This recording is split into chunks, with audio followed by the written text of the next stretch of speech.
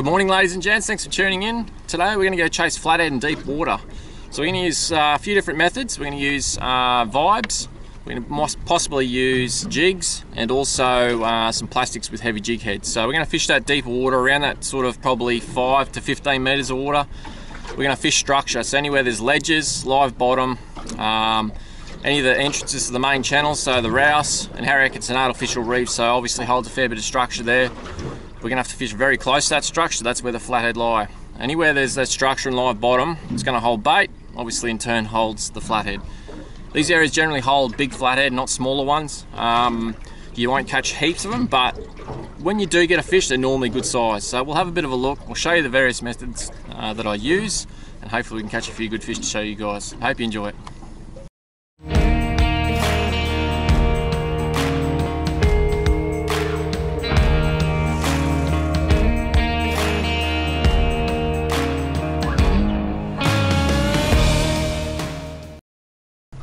Okay, so the first technique I'm going to use is vibes. So that's a xeric fish trap, fat betty colour, sensational lure, catches a range of species, reef, estuary, bay, and I'm going to put that down. And we're just going to basically do very small movements with the vibe. That'll put up enough vibration very close to the bottom, and that's where we want to be obviously targeting this flathead, very close to the bottom. We don't want to be lifting it higher than about 1 metre up off the bottom and dropping it back down. Very slow action with it. They vibe quite easy. You don't need much movement to get them to vibe. So we're just coming back towards my mark now. We'll drop it down and hopefully get one.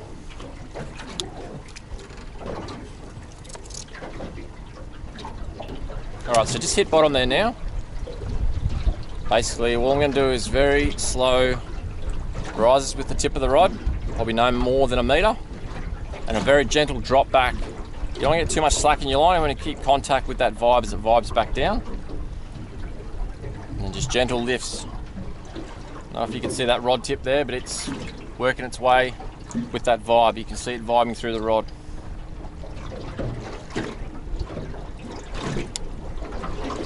I'll just keep banging reverse. We've got a bit of current here, so I'm going to come back with it.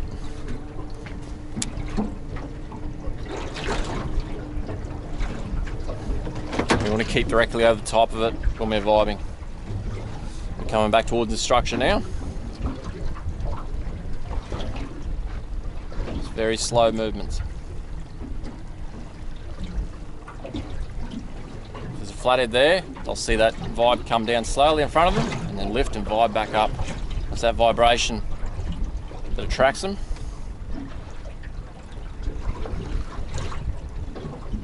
Coming back towards the structure there now, not far from it. We're going to go straight through it. Hopefully we nail a fish.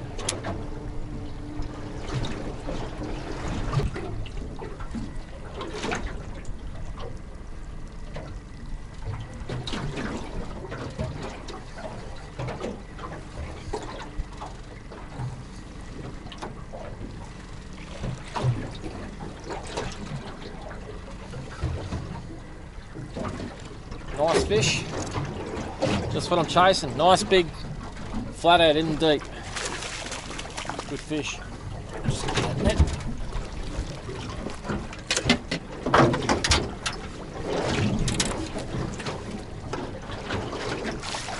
Yes, look at that, beautiful fish. Happy days. There we go, guys, nice 62 centimetre fish on a xeric fish trap, fat betty colour. Just fishing the edge of little tiny ledges where it drops away off the sand into harder bottom. So these areas have a little bit more live bottom. It's a coral and holds the bait. So the bigger flathead love these deeper areas. I'm in about 12 metres of water at the moment. Just fishing around Harry Atkinson artificial reef, surrounding areas off the Rous. Just vibing that deeper water. It's worked straight away, second drop. Just slowly working that vibe. It's paid off straight away. Unfortunately this fish got hooked fairly deep and it's stripped one of its gill rakes and it's bled out, so I'm going to have to keep it. It's a nice size eating one, that one, so he won't go to waste. We'll go back, keep working these areas and hopefully we can pull a few more. These areas generally hold the better quality fish. They hang very close to the structure. and wait for that bait to come through. That's awesome. Put a plan into place, it's worked straight away. Just keep working these areas. Fingers crossed we get a few more. Married cod, that one. Little married cod. A little bit of bycatch. Little married cod. Obviously a good chance of catching all sorts of species when you're fishing a bit of structure. You're likely to get anything. That's why I'm using a little bit heavier gear, just in case you get dew in these areas as well. Snapper. You get quite a few cod around here as well, so you want a bit of a chance. If you use the lighter gear, then good chance you're going to get broken off.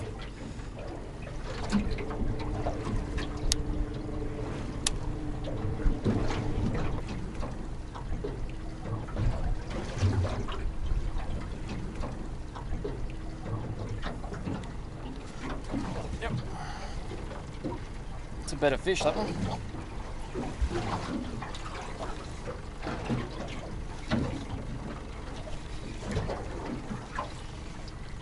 Could be a cod, maybe.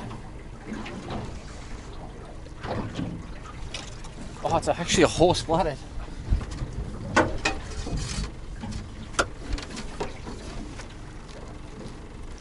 Yes! Look at that! It's a cracker. You beauty. There we go, guys. Another beautiful flatty. 64 centimetres. Actually went quite hard for that size fish too. Called for a cod there for a bit. It's beautiful fish, really good condition, just good fun too, good fun on the vibes, just something different. And the fish in that deeper water can be really effective. As you can see that vibe, Xeric fish trap, done its job beautifully. Cracking fish, that's good fun. It's just a matter of driving the boat at the same time. You've got a bit of current, it's really important you're driving the boat. As you've seen me putting in and out of reverse, it's really important to keep over the top of the lure, especially when you're vibing like that. I'll get this fish back, he's in good condition. Let's see if he swims away.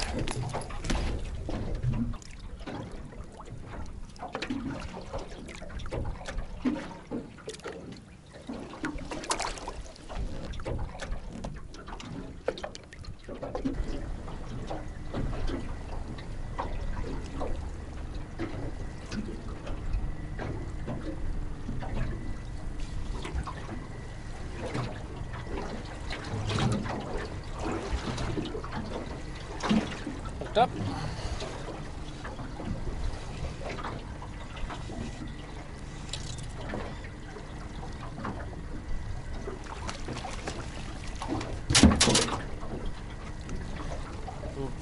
Tiny grass tusk fish, purple tusk fish, that one.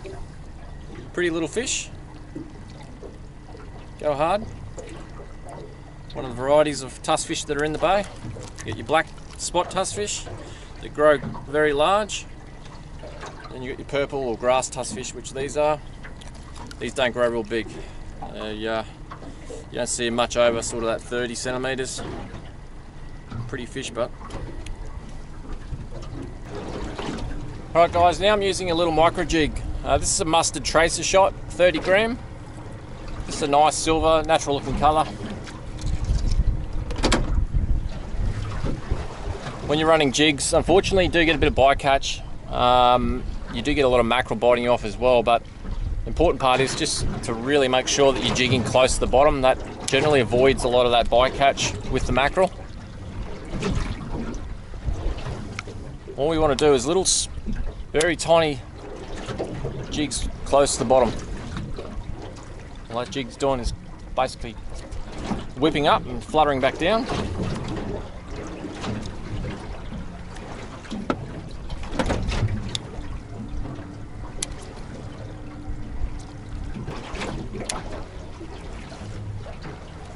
Generally you'll work out what the better technique and lure is for the day. Obviously we've caught two on the Xeric fish trap now with the vibe. Switched over to the jig. And I'll run the jig for a while now just to see. If it looks like one's working better than the other, then obviously I'll go back to that and continue through the day. Still rotating from different methods and different lures as well, but you want to stick with what's working at the time. But sometimes you won't know unless you try different lures.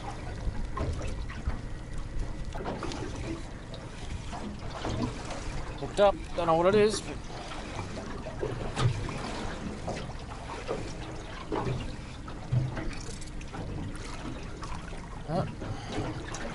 Fortunately it's a grinner. You'll get a lot of these guys in the bay, particularly on these jigs. They love them. Fortunately they're everywhere throughout the bay. Dirty old grinner. It's just something you've got to deal with, unfortunately. Just part of the bycatch.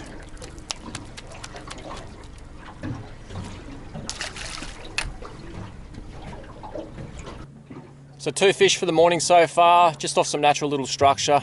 Little tiny ledges and just little lumps with growth on it. It's enough to hold the flathead around it. I've obviously been fishing around the edges of the Harries here. I've gone up onto Harries and tried to fish some of that larger structure where I have seen good flathead before and caught good flathead before. Unfortunately, a lot of people are sitting on the structure. I don't want to get too close and annoy them. I did get one spot there with the pipes. I did get a nice flathead, I believe. I pulled the hooks midway up, but anyway, that's the way it goes. I just don't want to annoy everyone else, so I've come back away, as you can see, not far from Harry's, and just fishing sort of the mouth of the Rous and any of the drop-offs and little ledges, any of the live bottoms and clumps and lumps that I can see. I'll keep vibing those areas, but with good conditions at the moment, I might throw the underwater drone down and hopefully we see a few of them in their natural environment. And I guess it'll be a good example of what we've been talking about and where I've been fishing. There's another little ledge close by. I'll have a look with the drone and hopefully we see a few flathead there. Often puts the flathead off with that drone, but I'll go back afterwards and see if we can pull a few more fish. I highly doubt I'll catch a few more there, but I'll keep going through the main channels throughout the bay, the Rous, the Rainbow, and see if we can keep vibing some of those deeper channels, anywhere there's a bit of structure, and hopefully pull a few more flatties.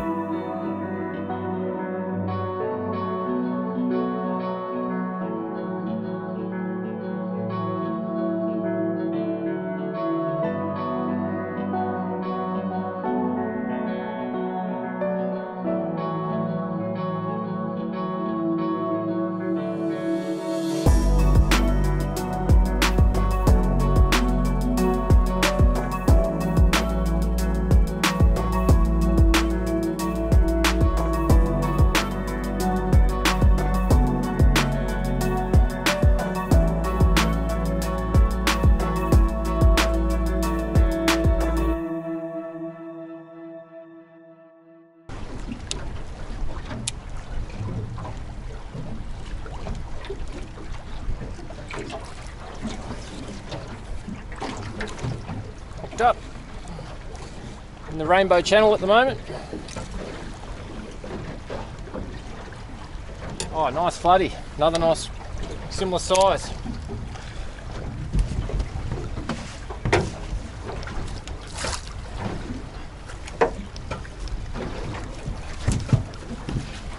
Fish. There we go, another beautiful fish, 62 centimetres, very similar size to the other ones. That one took a different coloured Xeric fish trap. I just changed to that colour.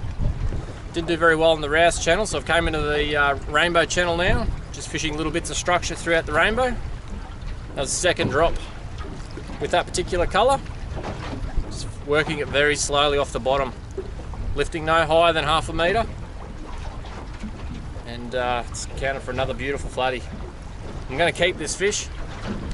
I kept that other one before because it tore the gill rakes and ended up bleeding out, so I need enough for a feed, so I'll take another fish.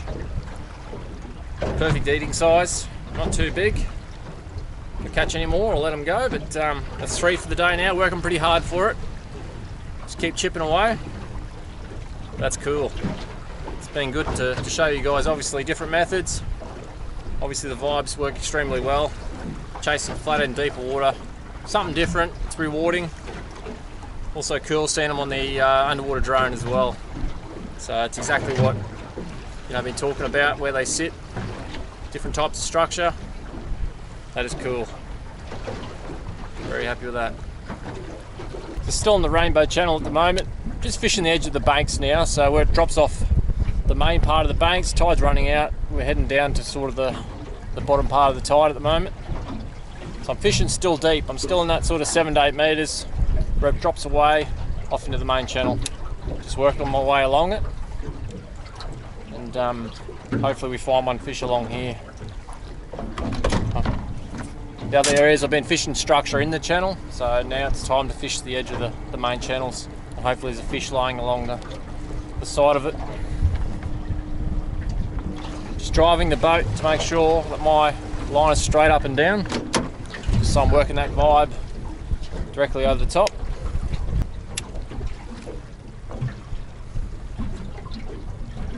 Oh, yep.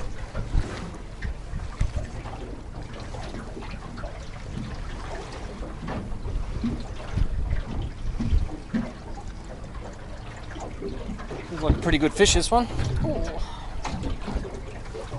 peel line.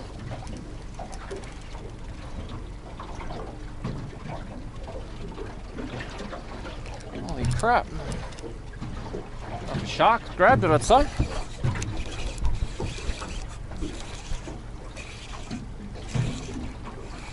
Oh, it has too. Bugger. Oh no. There we go, there's that fish. Absolutely gutted. Would have been an absolute cracker, that one. I would say over the 80 centimetre mark. Best fish of the day, and it gets sharked. Very disappointed. Disappointed for the fish, what a waste. Big female, full of eggs, just full of roe. Gutted. It's fishing, unfortunately, a lot of sharks, particularly in these deeper channels. Been pretty lucky already today. Not so lucky on this big female, unfortunately. Absolutely spewing. On the Xeric fish trap. It's done its job today. Been trying plastics, jigs, and obviously the vibes have done it today. That's fish number 4.